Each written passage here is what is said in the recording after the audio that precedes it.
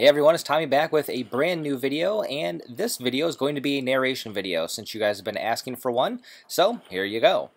Now, this game actually comes from the Top Shelf tournament that we played last weekend, and this is an awesome team, probably one of the best that I've played on in a number of years. And fortunately, because of that great D, I also played well, so that was pretty cool. We ended up winning the entire thing, and this is actually from Game 3, but I wanted to do this one first since we ended up scoring 7 goals in the second period, which you'll see, and I'll also narrate those for you as well. Now, the gear, obviously I've been wearing a lot of CCM gear lately, but I switched back to my co-host for this one since, obviously, this team is red. So we see here the Coho pads, Paso chest protector, Reebok 20K pants since they are black, and this is my Wall W6 mask that is painted in the zombie theme, so that's pretty cool too. And the sticks, of course, those are the CCM Pro sticks that are red and white. Now, the team we played here was the Lafayette High School alumni team, so they're a bunch of younger kids who played pretty well, and in fact, they were ahead 1-0 at the end of the first, and we scored a whole bunch in the second period, and ended up winning the game 8-1. So, let's get started, and I'll see you after the first clip.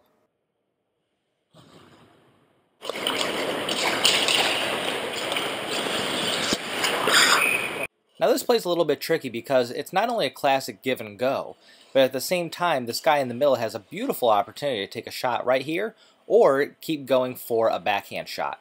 Instead he opts for the pass, which my defenseman interrupts, and I end up smothering the puck.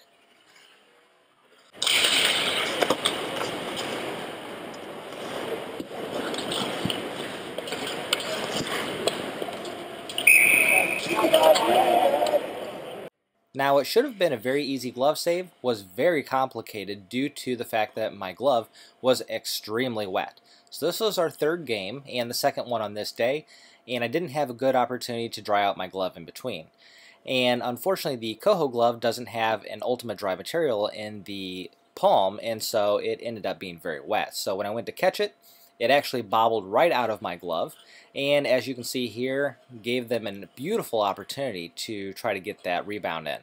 Fortunately, I was able to see the puck and get my leg over just in time and smother that rebound, even though they're going to try to push my guy into the crease.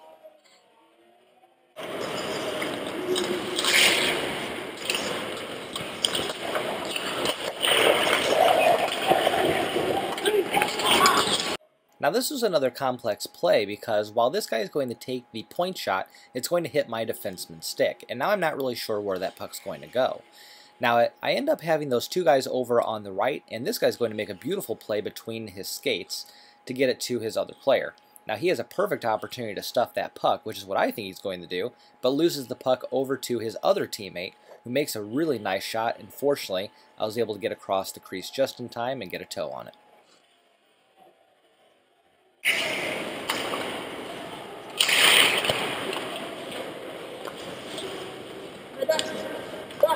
Now here comes another point shot, and this time the guy who is right in front of me right here is going to get a beautiful tip on net.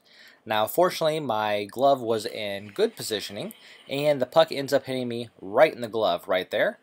And then I just have to recover for the rebound, and the guy doesn't get very good wood on the backhand, so it's pretty much just an easy redirection towards the corner.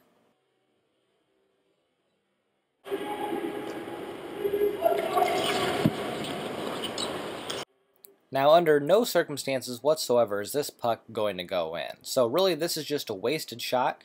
He does try to shoot it through my defenseman here, but really, it was an easy shot to pick up, and all I had to do was redirect it into the corner easily.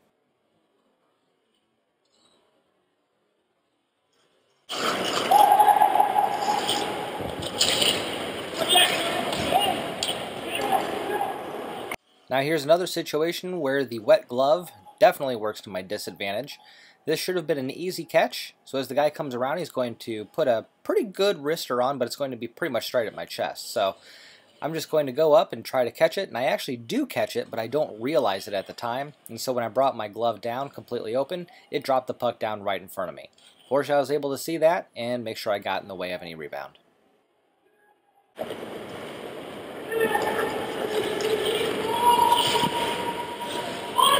Now this was a play that, thanks to the hustle of my defenseman, it made it much easier on me.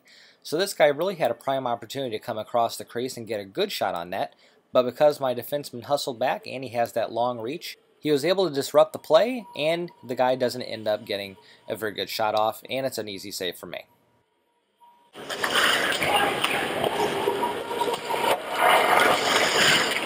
This was a great opportunity for the other team because he gets it past my player right here, and then he has a beautifully open slot just to be able to shoot that puck. Now, technically, he could have gone over to my left side as he had an open player over there, but instead he took the shot, and I made a stick save.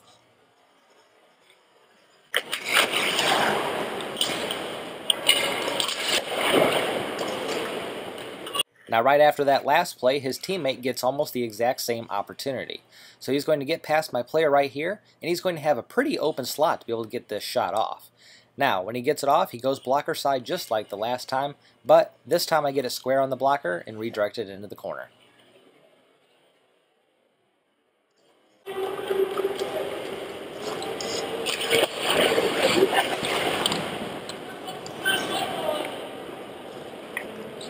Now this one was another really nice opportunity for them because they're breaking through both of my defensemen right here, splitting the D, and then he's going to get a pretty good opportunity, but he doesn't get very good wood on it.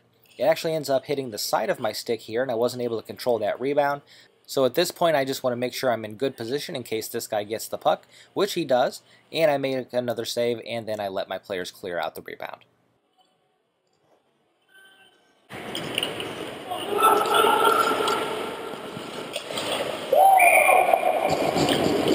Now I made several mistakes on this play, and the first one is right here with this player with the puck. He's coming down. I thought pretty much right about now he was going to take that shot, probably blocker side.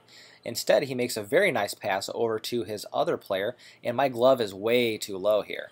And so when I dropped my glove, that gave him a great opportunity to go glove side, and that didn't happen again for the entire tournament. So I learned my lesson on this one.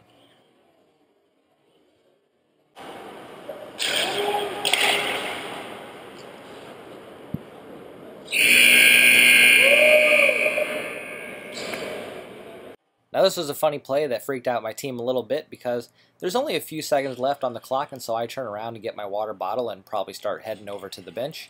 But then I hear the crack of the stick on the ice, and I knew a shot was likely coming my way. So right here I notice it's coming my way, and I just make sure that I get a pad down and redirect it into the corner. So here comes the second period. I went ahead and left the GoPro up on our end of the ice, and hopefully that would spur on some goals, and it did. We ended up scoring 7 this period. So this is Lafayette Alumni's goalie Sam Boyer, at least according to the roster.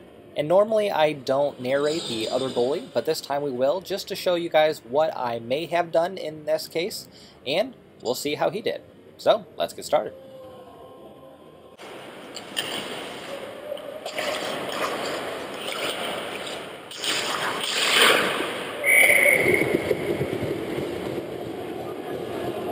We started off the second period on the power play, and so we had our first opportunity right here. And we're down 1-0 at this point, so we pretty desperately want a goal.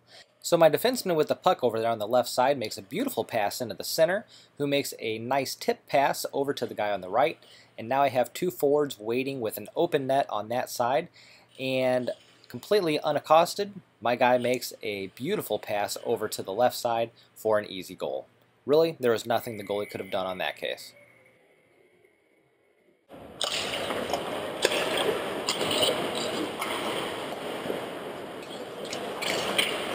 This is one of those plays that's surprisingly tricky because while the shot from the point is a very easy one, and it's not very fast and not very hard, and there's really not a whole lot in front of him, the defenseman does try to get a stick on it.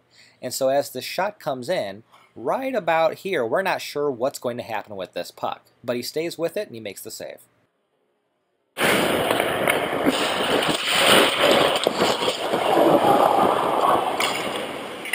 Now this is one of those plays where you pretty much just have to get across the crease as fast as you can and react to whatever is happening on the other side of the net. So as the puck comes across, you can see he reacts very well, stops himself, and makes a really nice toe save. And the puck is right there in front of the net, but his defenseman helps him out and gets that puck out.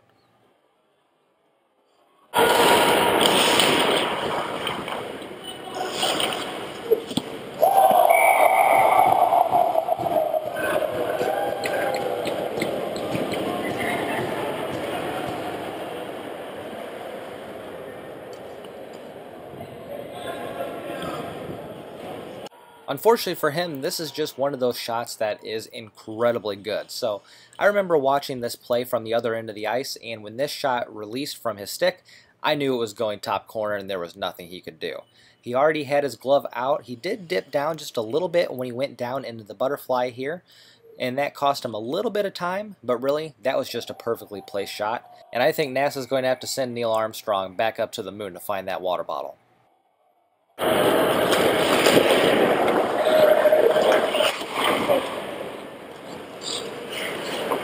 Now, just like you guys see very often from me, I am not a huge fan of the reverse VH, and so when I go against that post, more often than not, I have my leg up against it, my blocker up high, and what I'm hoping to do is get a little bit of my shoulder on it and deflect it over. And so that's exactly what he does. He's probably a little bit shorter than me, but nonetheless, he gets an arm on it and deflects it over the net.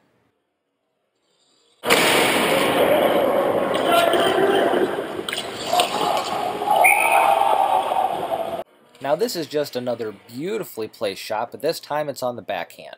So really the only thing I think I would have done differently is I tend to have my glove out and up in the fingers up position, basically acting as a deterrent to doing exactly what he did. So as he drops the glove there, my forward saw that and put that really nice backhand into the corner. So beautiful shot. I don't know if I would have saved it, but I think I would have had a little bit different glove positioning.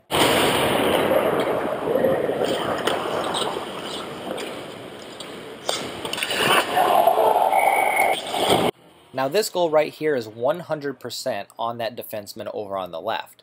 The defenseman on the right is appropriately playing his guy over on the right, and as he crosses the ice here, he's not confident that guy on the left is hustling back, and so he actually has to stop and try to get back and disrupt this pass. Now meanwhile, the defenseman on the left really isn't doing a whole lot, and half-heartedly sticks a stick out, but my forward is right there to accept that pass and put it into the open net. We goalies need to rely on our defenseman to cover that guy, and in this case, he didn't, and it led to a goal.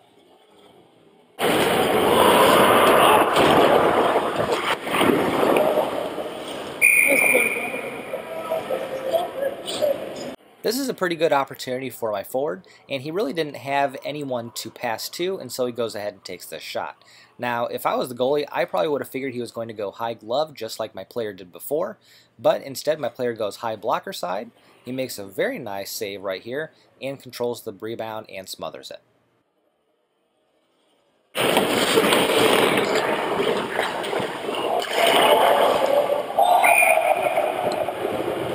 There's not really much the goalie could have done in this case, because as that puck comes out of the corner up to my defenseman, their forward decides to stand right in front of that shot.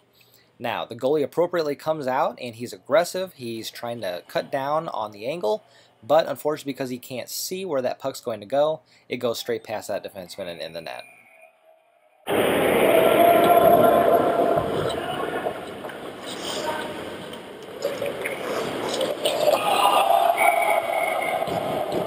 Now this was another case of a missing defenseman, because my guy's going to get the puck and he's going to come down those right boards. The defenseman is coming back pretty good at this point, but then he just kind of lets him go and turns around and lets him go right past again. So, you know, there's only so much we can do.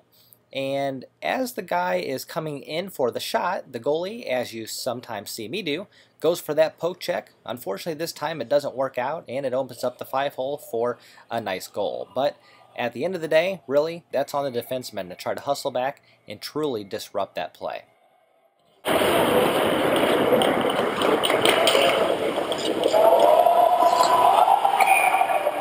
Unfortunately, the day just keeps getting worse, and right after that goal, we end up scoring another one here.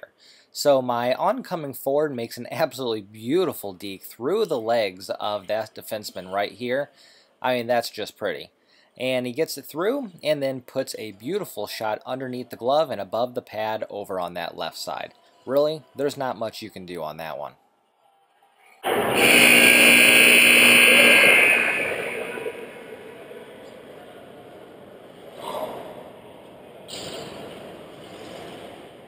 So if you remember, at the end of the first period, the score was 1-0, and as you can see, it is now 7-1. So fortunately, leaving the GoPro up there really worked, and we ended up scoring those 7 goals. So let's finish the game out with a few more saves.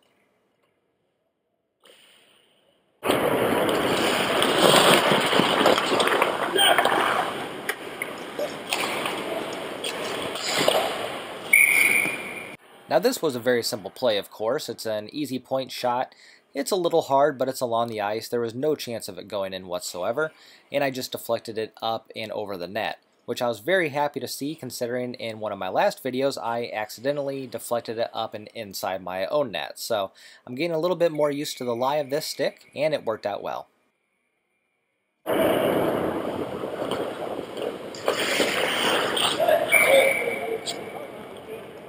Now in between periods, I'll try to dry out my hand a little bit and stick my jersey inside of my glove and try to dry it out just a little bit.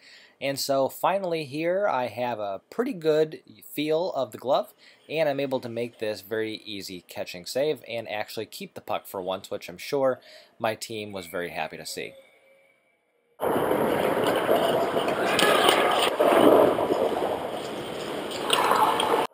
Now in complete contrast to that last play, on this one I let it go on purpose. So the guy's going to get a pretty good opportunity here, and it's going to go to my glove side, and I'm just going to let it hit me in the palm and drop down right in front of me, where I have all of these players right in front of me, and I figure they just want to get the game over, so let's keep it going.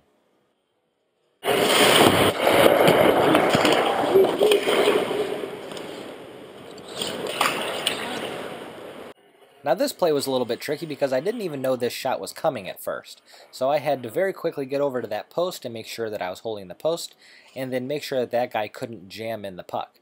Now the puck, of course, goes straight into the very top of the crease, and I actually bobbled it between my glove and my blocker right there, and then just wanted to maintain good positioning to make sure that that puck was not going to be able to enter the net. My defenseman makes a beautiful backhand play there over to one of our other teammates.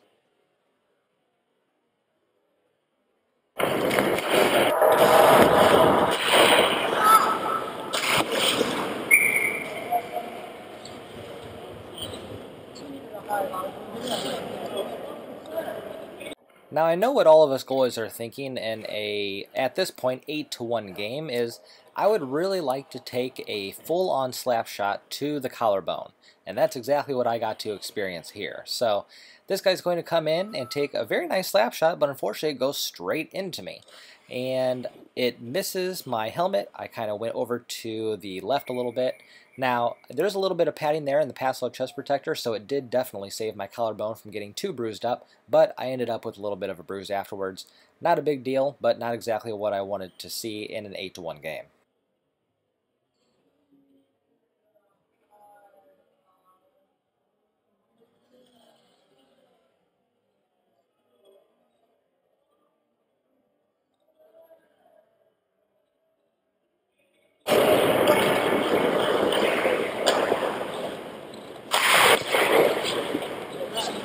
Now this wasn't that difficult of a play at all. Outside of that guy right in front of me here, there really wasn't a lot of opportunity for them to score this goal. But here's one thing I wanted to point out, is that I put my glove on him a little bit right here, and what that does is actually makes him stay in that position. And what that did was, now when that guy takes the slap shot, I end up getting a toe on it, goes into the corner. That guy didn't even think to change his positioning. So sometimes a little bit of a touch goes a long ways.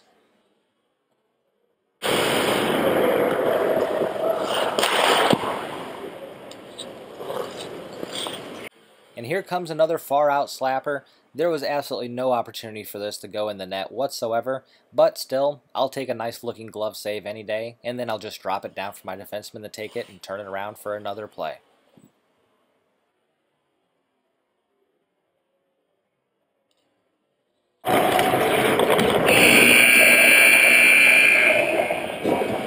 So I hope you guys enjoyed the narration video. It's been a while since I did one, so I hope you guys enjoyed it. Definitely like, comment, and subscribe, and definitely pay attention to the Goalie Crease Net YouTube channel because there are going to be many more reviews and many more game videos from this tournament and others that are forthcoming. So, good luck out there, and I'll see you out on the ice.